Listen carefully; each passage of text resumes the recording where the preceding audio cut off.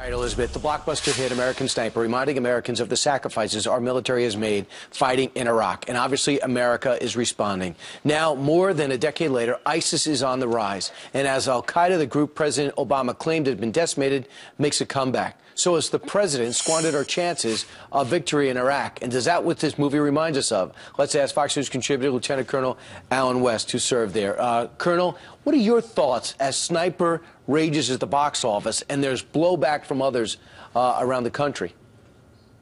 Well, Brian, what American Sniper shows us is the fight that we were waging against al-Qaeda in Iraq. As a matter of fact, there's the scene that talks about Zarqawi and of course, talking about how they had to try to take down that network.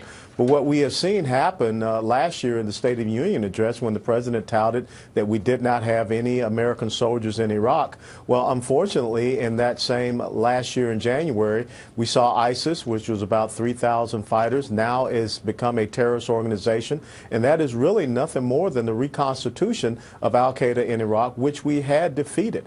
So the problem is that President Obama came in and he based his national security strategy and policy on a campaign promise and campaign rhetoric, and you end up seeing these incredible ramifications thereof. Lloyd Austin said, give me at least 10,000. He's the general in charge. Leon Panetta, the defense secretary, says, I agree with Lloyd Austin's assessment.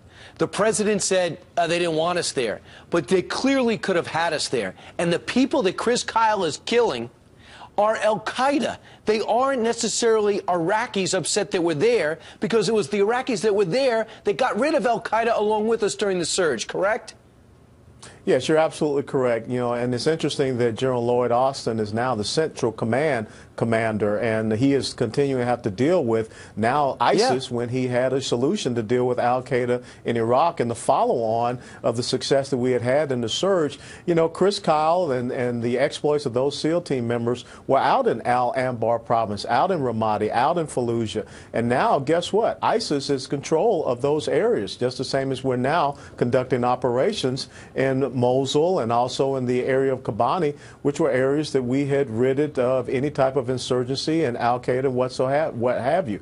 So again, this is what happens when your policy is not based upon sound national security strategy. It's based upon campaign promises and rhetoric. So the unfortunate thing is that when the president said last year in the State of the Union address we had no troops in Iraq, now we're back to 4,000 troops in Iraq.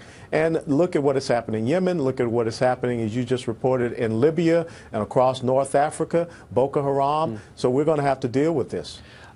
We took our foot off the gas, and the terrorists came speeding by. Colonel Alan West, we appreciate your service and everybody else like you. The outcome hopefully will end up our way. Thanks so much. Thank you so much, Brian. All right, coming up straight.